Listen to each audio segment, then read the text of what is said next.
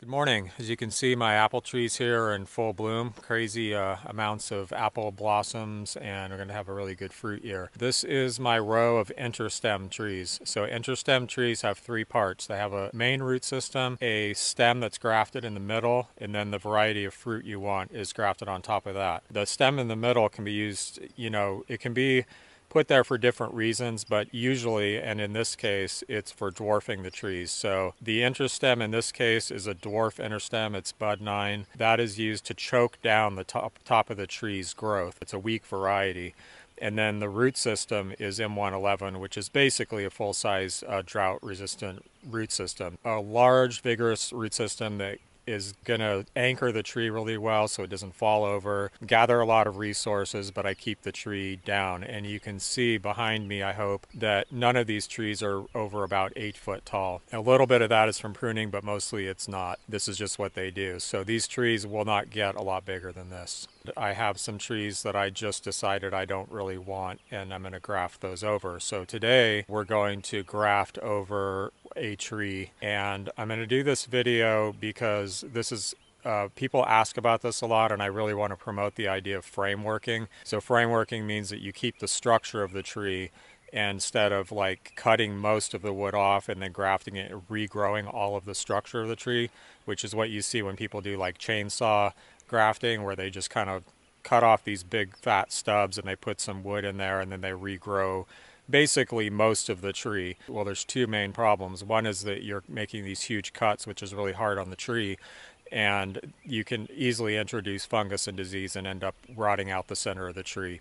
The other reason is that it just takes way longer, because instead of just replacing the fruiting wood, and we're going to keep coming back to this idea of replacing the fruiting wood and keeping the structure, we have to regrow the whole structure if you do this kind of chainsaw grafting. I was going to do a full-on, well-produced how-to video on this. I thought about doing it this year. Really can't afford to because I'm not making enough money with these videos. Like, this is a really important video, I think, and it's an important idea, but people don't watch this stuff. It's like if I don't either get more money from Amazon links, which has gone down, or Patreon, which has gone way down, I either have to do all that or I have to go do something else for money, and I don't have time to do both, or I have to switch up my content to be more mass consumable, like more something that, a lot of people will click on and watch for long enough to actually get some ad revenue. It's not what I want to be doing at all, but it's just a matter of survival at this point. I have this cam. I figured, well, I have to do this anyway because I'm grafting anyway, so I'm just going to put the cam on. But I think we can make a pretty easy to edit video that will help people a lot with this problem. Okay, here's our tree. This is a Rubinet tree, and this variety just hasn't performed well enough for me that I want to keep it. So I'm going to graft over it because I have this nice structure here, right? I've spent all this time growing this structure. So a typical approach to this, let's just imagine this tree is bigger. Okay, so a lot of people, when they regraft a tree like this, they'll go all the way back here, cut this off, put in, 2 or 3 maybe scions, and then they have to grow all this structure all over again. So the first year it's only going to grow like this, no fruit. The second year, it might diversify a little, still no fruit. But let's say with this branch instead, I'm going to replace this. I'm going to replace this. I'm going to replace this. Maybe I'll put one right here. Maybe I'll put one right here. They're going to grow these the first year. And then there's potential for those to start fruiting even the second year. Usually it's going to be more like 3 years. But if you use long scions, you can actually get the tree back in production pretty fast. The downsides are it takes longer and it takes more scions, especially if you use long scions, which I prefer. I like scions with 7 or more buds. Like 7 to 10 buds is good. At least 6 if I can get away with it. But often people don't have that much wood to work with. But that's okay. You can do it with 1 bud and it's not going to make a huge difference. It might put you back like 1 year or something. So what I want to do is just walk around this tree, and I'm going to show you the process of like making decisions about what to do with what to keep and where to put the grafts and all that stuff. This branch broke off and I cut a big notch right here, and an adventitious bud, meaning just like a bud that happened to be dormant right here, sprouted out and grew this. It looks like it's 3 years old and I cut the tip off. This points out a kind of a problem. Now that these main scaffold branches, which are like these, major side branches that form a structure to grow fruit on. They're really well established and they kind of take a lot of the resources away. And before it broke, this was one of those as well. And now this one is going to have a hard time competing with these guys for resources. So that's an interesting problem, is how to replace a scaffold like that when the tree doesn't really want to favor its growth. The notching definitely helped, and I could see maybe girdling this all the way around, but not very wide so it heals up really fast. Like not enough to kill the top, but to kind of set it back and jolt this into getting, more growth. But for now, what I'll do is I'm just going to graft something new onto this right here. And I'll be using this tree to test out new scions that I've picked up. Like Chris Hamanix came by and visited and gave me a whole bunch of new apple scions that are interesting. So one thing I know today is that I'm going to replace all of the fruiting wood on this tree, except I may leave just some spurs like this. So this is number one, is I'm going to graft onto this, and there's no reason for me not to cut this back. This potentially is worth keeping, but I don't need any more than just what I need to graft to right here. In fact, I prefer to graft like that. Same with this one. I'm not making decisions about which one of these to keep. This is just a little like fruiting spur thing, so just in case, I'll leave that for now. Not sure about that. If I use that, it's going to be, cut back to a stub. Same with this one. Could graft onto that. So I'm just trying to simplify this whole process into getting the stubs cut back, and then I'll decide which ones I'm going to keep. Same with that. I don't really see a reason to keep this lower branch here. It's kind of growing out underneath all of this. These will kind of replace that, so I'm going to actually take this out. That wasn't a very good way to grow that branch in the first place.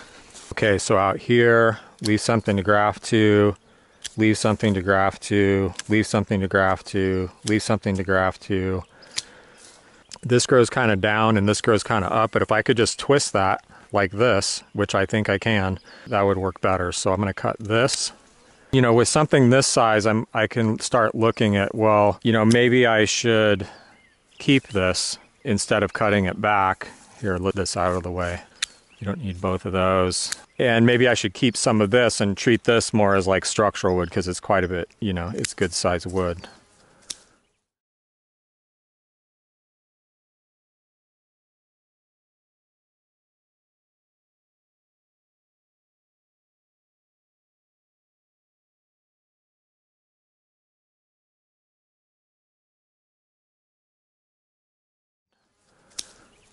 Get that. Let's put one here, here, here. This is kind of what is the top of this tree. It comes up and it has 3 to 4 branches going in different directions that they're well spaced. So there's one, go up 7 inches, there's another one, go up 8 inches, there was one there that broke, go up 10 inches, there's one there, and then this is the top, and we kind of keep that shortened off. It's just in this situation, this one kind of grew to the side and this kind of grew up a little, so normally it would look a little bit more like this. And again, if I want it to do that, I can stake it, and I might do that, but it's really not important. So now I'm looking at which ones of these I want to keep. I don't really want that one. I think we should just replace all of this. Why not just keep a couple of these for now? Let's keep that too. I'm going to come back through here and refine this. Anywhere I might want to use, I might want a spot to graft, I'm just going to leave that option open. Just in case, we'll do that one. That's a little close in, but just get rid of some of this stuff. There's a definite possibility there. That's a really nice stub to graft onto. This is definitely a possibility there. Definitely possibility there. Here. We're getting pretty far from the center of the tree. I don't really see keeping any of this. For now, let's leave that. This was an experiment testing flower bulbs under this fruit tree as an understory, trying to figure out which ones will perform the way I want them to. Kind of a good spacing for these is around, like if, for instance, I had, one grafted here. This one's pretty far into the center, so I'm actually gonna not do that, and we already have this one here, so we're going to do this one here, and then we go up about 12 inches. That's probably like, 14 inches there.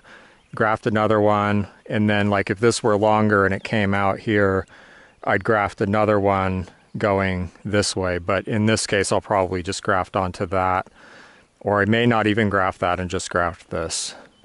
I feel like we should just get back in here and replace all of that. And this side thing right here isn't awesome, really. It's real long, it's really close to this, so it's growing straight underneath this branch. I'm gonna go all the way back with that one.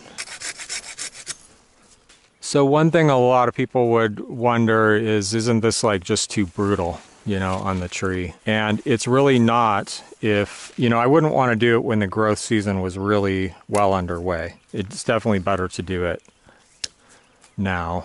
Everything's flowering, but the real shoot extension, like the real rapid growth, hasn't started yet. And so what's going to happen is these grafts are going to heal up really fast, you know, within like a week or two. Literally, they could be healed in a week with this weather, nice and warm. And then they're going to just push and grow like crazy. And they're going to take all the energy that this tree has to offer and do something with it, which is regrowing the top of the tree very quickly. Here's a nice stub right there. This one's a little bit close into the tree, and with this one here, I just don't see any reason to keep it.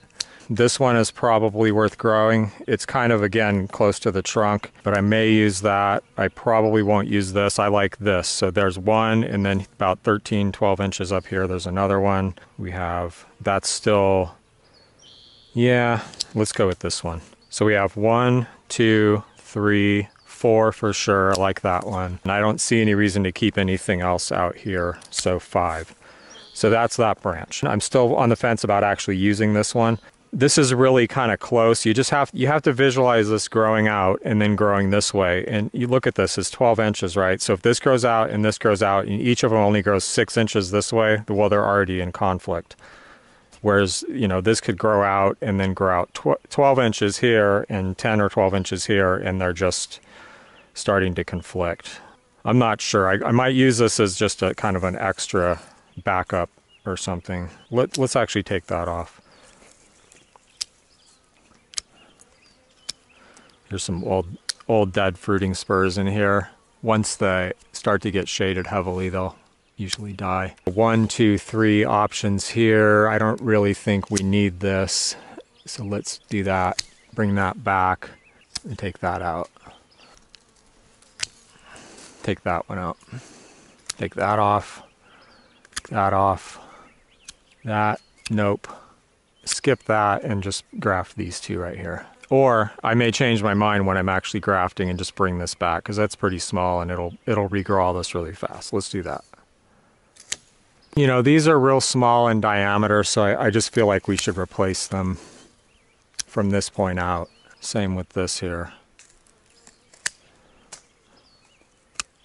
All right, so I hope that gives you an idea. Let's take a look down this branch right here. So it comes out, we have one going this way. This is actually a little close, but I may graft it anyway. Then we go up at the other side of the tree. That's like what, 16 inches, 15 inches this way, come up here, go that way. I'm gonna say we don't need this. Yeah, I think I'll probably end up grafting both of those. I'm just going to wear this camera on my head, and whenever I have something that is, you know, relevant to this and like making decisions about doing this type of grafting, I'll talk about it. But in general, everything else is covered in my grafting series, 10-part grafting series. Okay, so if they're the same size like this, I can put on, you know, a nice whip and tongue graft like that. It's real clean. But most of these I'll be doing cleft grafts. So normally in an ideal spacing, I'd like to see this one, and then one here, and then this one, and then another one somewhere up here. But this is a good spacing right there. So I'm just going to leave that. What I'm trying to say is that, like, you have this ideal, right, where these are sort of staggered. So we say this one would come out here, and then the next one would be up here, and then this one will be here, and the next one there. But this is totally fine to have these two come out near each other, and then have these two come out near each other, and I still have this kind of like, you know, maybe 18-inch spacing here, which is going to give, these can each grow toward each other 9 inches before they really conflict very much, and that's a really good spacing. So don't get caught up on this idea that you're going to actually achieve this perfect ideal model that you might conceive. But if you have a choice, you can kind of do this staggering thing, works pretty good. it really doesn't hardly even matter. The spacing per side that matters more, and even that doesn't necessarily matter. Like if I had one here and there wasn't anything up here for a long ways, I'd just go ahead and graft that, because I can always prune off this side of one branch and encourage it to grow more in that direction. I mean, there's things you can do. Don't get caught up on this ideal like super control freak thing, because you can't do it anyway. And then this branch I'm grafting limber twigs. So someone sent me, I'm sorry, I don't remember who, but thank you, 3 different limber twig apples, type of southern apple. I think they're called that because the twigs are, you know, kind of long and weepy and droopy. But I hear really good things about them, especially the Brushy Mountain. Is it Brushy Mountain or Smoky Mountain? I think he sent me Smoky Mountain. So that one's next. All right, with these, I was able to find scions that were the same size as the twigs I grafted onto. 1, 2, 3. This one is not. On this one, I'm going to cut just the regular, you know, slope cut that we use. And then cut the tongue in like this. It's hard to get a good angle on this. But on this one, I'm going to cut this real shallow. Just like that. So those are close to matching now. They're not perfect, but probably good enough. Then I'll cut a tongue in this. In some ways, this is better than a cleft graft. It's certainly more difficult for beginners to make. It has the advantage of not making a big split in this, which can get water and junk in it, and is a little more likely to become kind of infected and messed up. It does happen. Don't think that the cleft graft is a bad graft or anything like that. It's actually a real good graft, and I'll often use it just because it's convenient. Like I almost used it here, but I'd already started telling you I wasn't going to use it just because that angle was awkward to work with. So it would have been a lot easier just to split this and stick the scion in there. And that could matter a lot if you're like up in the top of a tree somewhere or reaching over your head, because there's no doubt that the whip and tongue is a, you know, it takes a little more coordination and finesse. Harder to do in awkward positions. I'm trying to think of the questions people ask. One is, how long does a scion need to be? It could be super short, 1 inch long with 1 bud, you know, as long as you have 1 bud, but that's not a very good way to graft. I mean, you want to have several buds in case something goes wrong. It's good to have, I think, a little bit longer scion personally. Sure, it has more surface area, but it also has more resources. So the bark on this is about the same thickness as the bark on this big twig, believe it or not. You want to check that and line up the twig accordingly. It's not the bark, it's not the outside of the bark or the wood you want to match up, it's the space between the bark and the wood. That's where all the magic happens. That's where the tree differentiates the cells into wood on one side and bark on the other side. The magic zone, the cambium layer. Okay, now the reason I'm putting 2 in here, if they both heal, it'll keep this both sides alive. Otherwise, one side of this might just say, oh, I don't need to grow anymore, I'm dying, and it'll die back way back in here, and that screws everything up.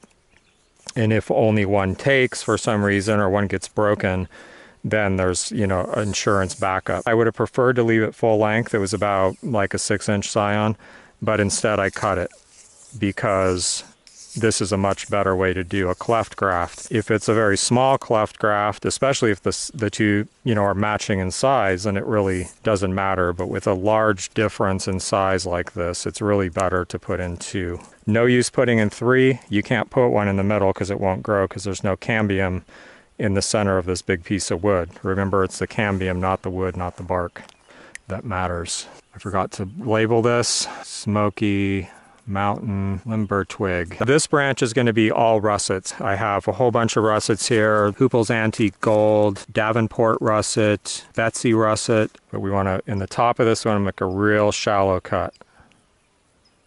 Like almost just not barely into the wood a little. That was probably too much. Now on this one, the bark on the stalk is definitely a little bit thicker than the bark on this twig. So that means I need to offset it a little bit to make sure that the juicy cambium layer that's going to do all the growing is lined up on each of them. I think that graft will take. I hope it does. I don't want to lose this variety, but I can't afford to put 2 grafts of this, all this stuff on everywhere because I have a lot of scion wood. I mean, just the stuff Chris gave me is a lot, and I have other stuff too. And I'll be starting a tree this year that is just my seedlings, of which I have 3 or 4 that I want to, use for further testing because they're showing some promise. And as soon as they show any promise, I want to get them out of that trial row, which is real rough conditions, real crowded, and all that stuff. And I want to get them onto something like a foundation tree where I can further test them out. Okay, so with this one, just in case something happens, I'm going to take the tip off of this and relabel it and just hang on to this for a month or so because I don't want to lose this.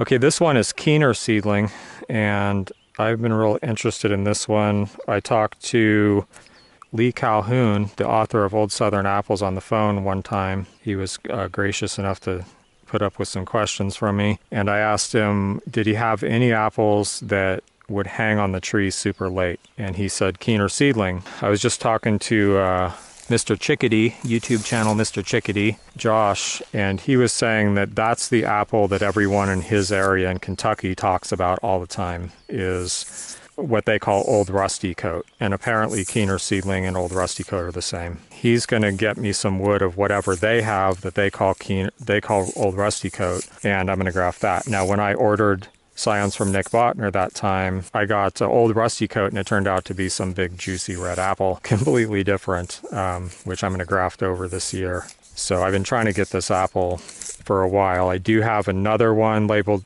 Keener seedling that has fruited, but it wasn't particularly, it's not in a very good spot, but it didn't seem particularly impressive. It has enough of a reputation of being a long, high quality, long keeping russet, like Josh was saying that they used to eat them while hunting in the winter, like under the snow, and they'd still be good under the snow. So I'm very interested, and I'm willing to grow out, several different sources just to make sure I'm getting the best one. And the other thing is that these things, if they're grown for a long time, they can form strains that are different. They're epigenetically differentiated to some degree.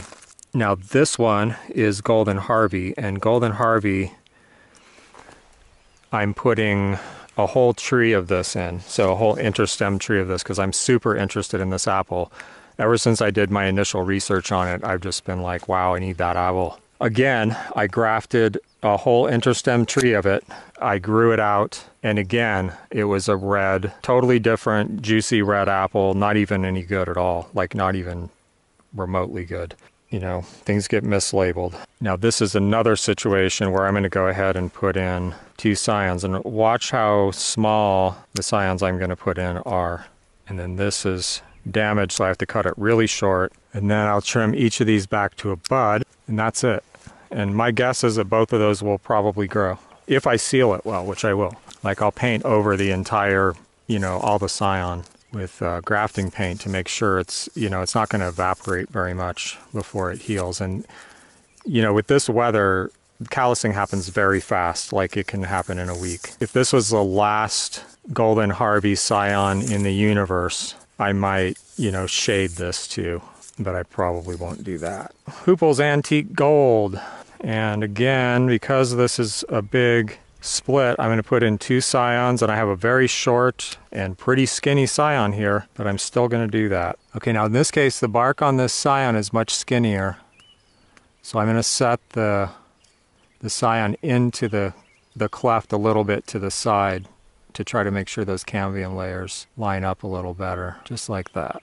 There's, it's a little dicey putting on scions this small and this short. They just, there's not a lot of resources in this, but most likely one of them's going to make it. And I think we're probably increasing the odds by putting 2 short ones in rather than, it's which one's going to increase the odds. Plus I get the benefit if both grow, which they probably will. This will be healthier and it'll heal up, probably within a year. That'll be completely closed, or at least close to it. And the bigger the cut, and if it's a cleft graft, the more you want to do that. Now I could also do some bark grafts, which maybe I'll do. Here I am making more footage than I probably should be. Okay, this was Hoople's Antique Gold. If I recall right, this is a sport, which means a mutant, of Golden Delicious. This is called Davenport Russet. I know nothing about it. So when Chris visited, I tried to make a video where he was talking about all these apples and what they are, and I didn't take any notes because I had video notes, right? That footage vaporized. I don't know what happened to it. Either it didn't record or it was lost. Whatever the case, I don't have it. So get back together with him and go over some of this stuff, because most of it I never heard before. And there we go, a whole branch of russets. And that's not the only, I told him, I was like, if you got any good russets, I want good russets. Chris is down with the russets like any good apple collector. Most of us are pretty nutty about russets. Jean Gaspar of Lamb Abbey Orchards, which is named after Lamb Abbey per Maine, used to jokingly call me Dr. Russet, because I was like, do you have any russets? What do you got? And there's a whole bunch of good russets that I don't have. And man, talk about something that needs to be bred more of. Now, speaking of John Gaspar, he sent me scion wood last year. Look at this. This stuff's from last year that I never grafted, which is terrible because this stuff it looks good. An improved Ashmead's kernel, never heard of that. Brooks, don't know what that is, but if he sent it to me and he was like, you need to grow this, then I need to grow this. And let's just see. A whole year in the fridge, it's got like mold growing on it and stuff. If this looks alive, which it looks very alive, I'm gonna graft it. I was digging in there and I was like, what is this moldy bunch of scions here? And when you split these, try to split them as close to the middle as you can. And there's a way to steer them if they start to split off to the side. There's a way to steer them, which is to pull harder on the side that's thicker. Like I got this, even though I tried to get it in the middle, it's kind of hard to tell, and I got it a little offside. So it started to split that way, and I just tried to pry this thicker half. I tried to pry that away more rather than prying this away more, and that kind of kept it at least where it was. It didn't get worse. Now I think the real problem with these very old scions that were in the fridge for a year is that the buds are dead. Like these buds all died. That one might be alive, but it doesn't mean there aren't any buds. There's little dormant buds on the sides of these buds that could grow out. My guess is this one isn't going to make it, this Ashmead's, but this one looks better. It actually has, yeah, this still has live buds, even though they're kind of grown out a little bit. Because it's real hot out and some of these scions are very, very small, and there's some that are 2 years old, I'm going to take a minute here to paint these up with grafting wax. And I just coat the whole thing. I used to be careful to like not coat the buds because I thought the buds might not grow through. Not a problem. Eventually I just started slopping the stuff on there nice and thick, and these buds are incredibly strong actually. They can push through almost anything. And with the clefts, if there's any chance any water is going to get down in here like with this, then you want to make sure that's well covered. Ideally, it's probably better to tape over that first and then seal it, which I actually usually do, but I just don't care enough right now. But you don't want water to get in there, that's the main thing. I don't think a little paint in there is really a big deal. It might be, I mean, maybe it can prevent the healing from happening or something. I'm just gonna try to get a bunch of paint down in there though. So I let these dry too, so that if I bump into them, I don't get paint all over my clothes, because it's so easy to get this stuff everywhere. My friend once was like, why do you have mustard all over your jacket? I'm like, oh yeah, that's grafting paint. Devonshire Crimson Queen. Now see, this is what I like to use for a scion. I would leave this whole. I might just cut it back here to get rid of that dead end.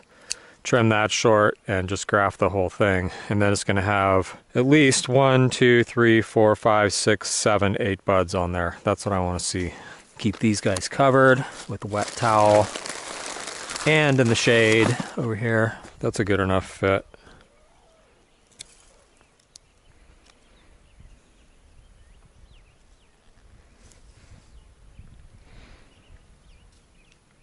Okay, we're almost done here. I'm just putting on the last tag, and what I'll do with this, if I just put the tag on like that, it could easily blow off in the wind. So I'm going to put it around, just make a simple twist like that, and then put it around this branch again and twist that up tight. That way it won't blow off, and later after it grows for a year or two, I can easily, you know, untwist it and put the tag up here somewhere. And I think I'm going to go ahead and take off all of these spurs and blooms, just because that's really going to tell the tree, you know, you got no choice but to fill out all the stuff I just put on there, or grow new shoots. Now it is nice to retain some of this fruiting wood on these stems as long as possible in the young life of the tree, but eventually it dies out anyway. 1, 2, 3, 4, 5, 6, 7, 8, 9, 19, 20, 21 varieties on that little tiny tree, and that's not crowded. Like each secondary scaffold or lateral, whatever you want to call it, is a different variety. There's none are doubled up, and none of those should be too crowded to grow and fruit well. I managed to forget the label on one, and in spite of my best efforts, I could not figure out what it is. I couldn't find like an old tag that was on it or anything. That's just that. Okay, there's one step left, and it's important. So you see this right here, right at the graft? That's borer activity. So all this is dead. If we go, you know, deep enough, we can get into the live wood there. This is old, so that borer, the actual bug, is probably gone. It's good to get in here and just trim this out till you have green bark all the way around. See, like right here. What you can do is, if you find any holes and you think there might be one hiding up in the hole, because they'll burrow in like this, get a guitar string or other thin wire. Guitar strings are great because they're springy and hard, and they don't just bend. And then just stuff it up in the hole and wiggle it around and keep stabbing it in there and hope you know, stab it to death, which actually usually works. And if it's bad enough, it'll kill the whole tree if it goes all the way around the tree. In that case, it's just a small patch. Still, we don't want that, right? Those things like sunburned wood, and that is probably sunburned wood because it's on the west side of the tree. And, you know, where the sun, when the sun comes down low in the afternoon, and it's like at that little hump where the graft union is, and it probably got sunburned and then the borers moved in. What's going to happen is, now that we've denuded this entire thing of wood, and look how I chose places to graft that go off the sides, see, not off the top. So all this is exposed to the sun now. This will almost 100% guaranteed this is going to sunburn if I don't do something about it. And then the borers are going to move in and they're going to finish off any bark that's not already dead and make a big old mess of this. The solution is to paint it. People put the sunscreen on their nose. It's basically like paint to block the sun. Well, we're going to do that. And especially with these branches, look at the angle of this. Like this is facing west. This is facing south. This is facing south, so it's just going to catch, you know, the rays of the sun directly and sunburn really easily now that there's no leaf cover. And you can use like 50-50 latex paint. I actually have a paint that I think is a borer deterrent and a sunburn protection, and it's 100% natural. If anything, it will feed the soil, you know, let alone not kill anything. And I'm not ready to release that yet in case I decide to turn it into like a small-scale business or hand it off to someone else to do that as a cottage industry, someone that's better at that sort of thing than me. So I may mix that up today and just for further testing of that. And otherwise I'll just mix like a 50-50, you know, I have some zero VOC paint, so it doesn't have any volatile organic chemicals in it. Just mix that with 50% water and whitewash the surface there. There's a lot of tags on this tree because originally it was a cider tree, a Somerset red streak, and then I decided I wasn't that interested in cider. So with this tree, you know, this is Somerset red streak, the main stem, and then right here I grafted on Rubinet. And so each one of these branches was grafted to Rubinet and the top was grafted to Rubinet. So then I have the Rubinet tag, and now I have all these other tags because there's no Rubinet left. I'm going to do this because this is so easy to put off. It's so easy to say, oh, well, the priority is to get more grafting done, right? Got to get more grafting done. I don't have that much time to do it. And I'll do this later, right? I'll paint the tree later, and then you don't do it. And that's what happened with Chuck's tree in the videos we did on making Chuck's Franken tree. It's exactly what happened. And we never painted it, and then it got sunburned and really messed up. You know, it's almost 100% that this is going to get sunburned if I don't do this. And there's, you know, not just the fact that trees sunburn easily, but if this thing is used to having that shade, right? I mean, it's used to having branches, it's used to having shade, and suddenly we take that away. It's like you at the end of the winter, and then you decide to take your shirt off and you're like, oh, let's take it off for 15 minutes. And then 20 minutes later, you have a sunburn. You want the stem to be exposed to sun gradually because just like us, it has protective mechanisms that it puts in place as it's exposed. This is a proprietary formula that I came up with for tree paint. And I've been sitting on it for a long time. I started experimenting with it about 6 years ago, and I really haven't followed up, which is too bad because I've had abundant chances to test it. Really good situations like putting in all the seedling trees and stuff like that. But I'm always just running on, you know, on empty and barely getting stuff done and juggling priorities. I just dropped the ball. I should have this stuff pretty thoroughly tested and ready for market by now. This paint is intended to stop borers and prevent sunburn. Now I don't have to do, I'm going to do this whole vertical trunk, but I don't have to do the undersides of the main limbs if I don't want to. Chances are borers will not lay eggs in there. I mean, they usually don't unless it becomes damaged. But I really want all these top surfaces like this one right here. Real important to get those. You know, I would prefer to be able to just release this for anyone to use because I think it's going to work and I think it's going to be really good. But on the other hand, if anyone ends up making money off it, I'd rather it would be me or, you know, someone I know that I hand it off to, or both. What might be really cool, I don't know the legality of this or how you would organize it, but have a license, you know, basically a free license that anyone can use the recipe and just provide the recipe for free on the website. Just say, well, you know, you can use it for your commercial orchard or your business or whatever, but you just can't make it and sell it. If you're gonna make money off producing the product and selling it, don't. And that's just the way that I would make something off of it. I think that's a pretty great idea because I'd love for all you guys to be able to just, you know, make the stuff and use it. It's still in the testing phase right now. If we did it right, we could probably test it in 5 years pretty well. And then the materials in it have to be checked against the Organic Materials Research Institute standards, which could be really stupid. I mean, there's definitely nothing in here that shouldn't be approvable, but you never know with a bureaucracy like that for all we know is run by people who don't even farm. If I didn't do this, this would be like me, you know, making you take all your clothes off and run around in the sun all day long without any place to get out of the sun. You can't even move. You know, you can't even move and shift and roll over from one spot to another. That's what it's like for the tree. So they're tougher than we are, but again, almost 100% that this tree will suffer sunburn, and then that borers will get into that sunburned bark and chew their way around and cause even more damage.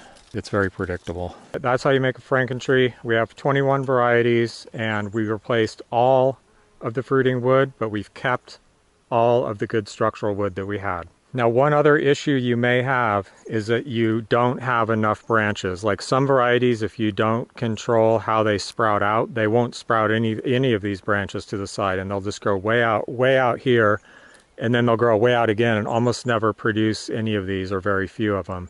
So there is one graft that you can do where you cut into the side of this and then you stuff the scion in sideways.